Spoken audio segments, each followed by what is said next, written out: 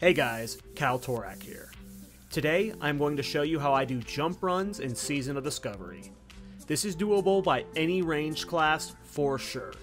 I used to do jump runs back in the day on my warrior with Diamond Flask, so I'm pretty confident you can do this too. What are jump runs? Jump runs are a gold farm in Dire Maul East.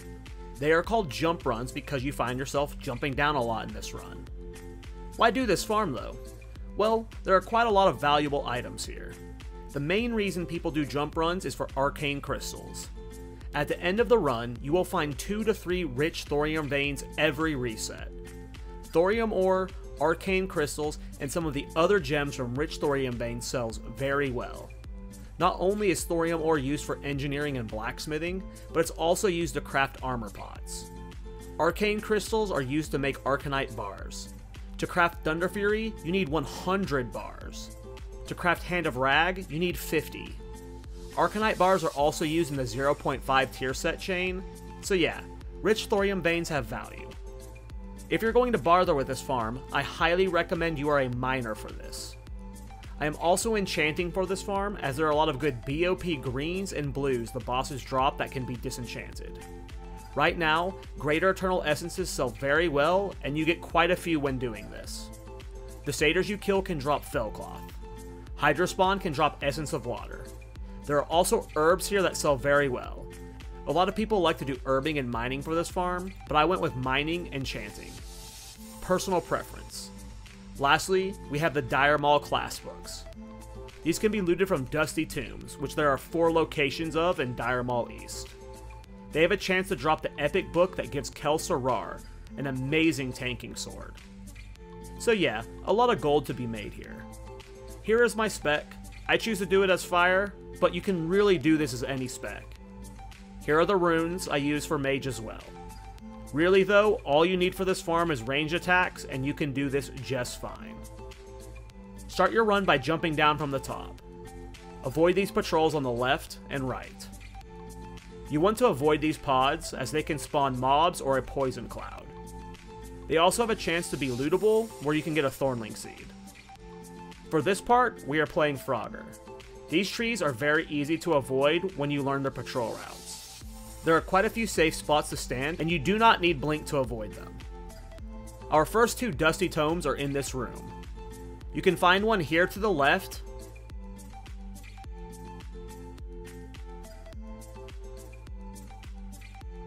and one over here in the back right. Check these spots each run.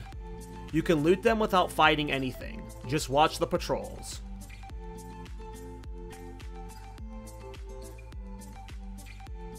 Proceed forward, and once you get to this spot, you can run into your first patrol. There are these stealth satyrs, and you will more than likely need to kill 3 of them. They have a very annoying poison slow, but it's a melee attack. Kite them and avoid getting hit. These mobs can drop Fellcloth, so they're worth killing.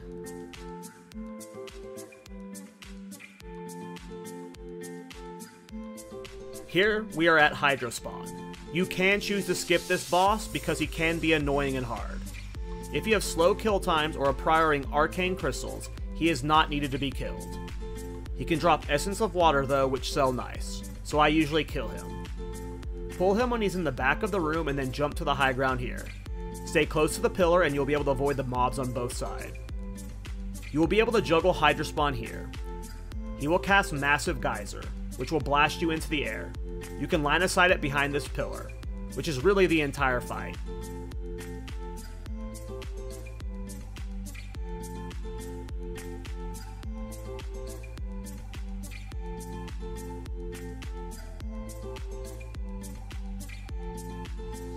At 50% he spawns 2 adds. I like to use Living Flame when they are spawning to kill them quickly. They are annoying and can knock you around. They have very low HP though, so kill them fast. As a mage, I choose to not use Living Bomb on this fight. His pathing can be frustrating, as you can see here. Living Bomb can aggro the Imps, so I just avoid using it.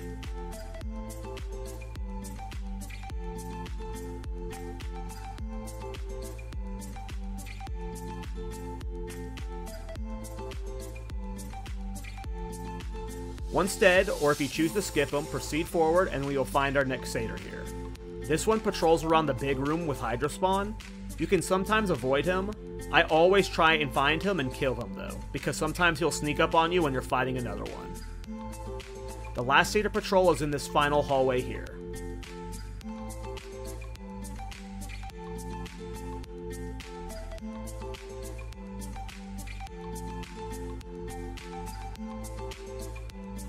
Zevrim is much easier to kill than Hydrospawn, and he is required to do the jump runs. This juggle is very simple. Use this broken pillar to line of sight his cast. You really want to avoid sacrifice. It's basically a death sentence. You can ice block out of it and PvP trinket out of it. But really just avoid getting hit by it. There isn't much to talk about here. It's a really simple juggle that just takes practice. Jump up on the ledge and then jump back down. Very easy. Don't get greedy with your damage. If you see him casting, stop what you're doing and line of sight him. This fight I do use Living Bomb on, but only when I'm juggling him close. It can hit the guys in the back, so be careful. Once he's dead, we check for our next Dusty Tomb. It can spawn up here on the platform.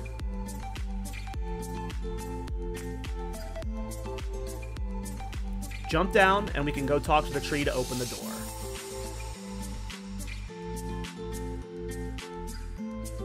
Playing Frogger and avoiding the trees.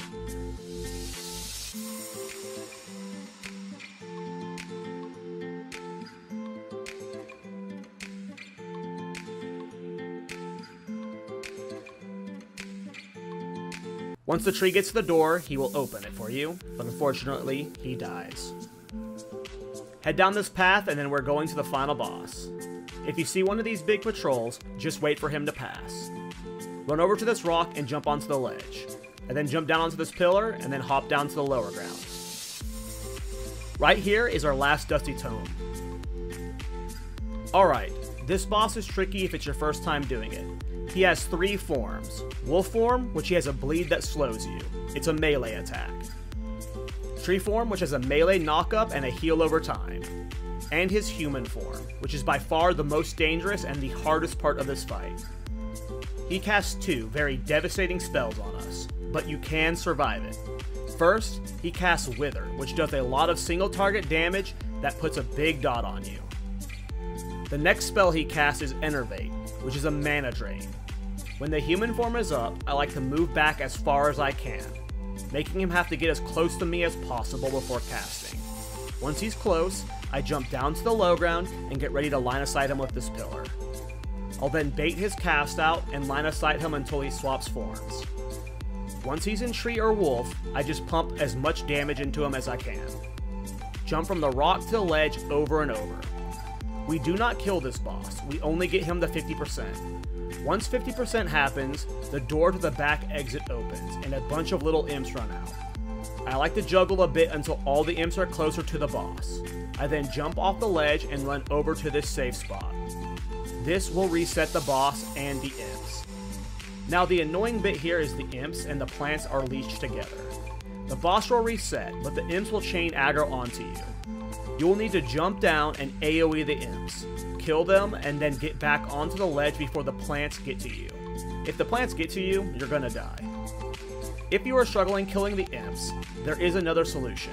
Once you aggro drop and leave combat, you spam your invis potion before the imps aggro back onto you. You can invis pot and run around the corner, avoiding killing the imps at all. Invis potions are really cheap, so if you're really struggling with this part, just use invis potions. You can then claim your rich thorium. Once done, you can just run out this back door. This is a very easy farm and gets 5 lockouts done in an hour if I'm skipping Hydrospawn. I am making very good gold doing this, and I hope this guide helps you out as well. I will be ending this video with a full clear run in case you want to see everything I do. If you like this video, please subscribe. Take care and good luck in Phase 4, boys.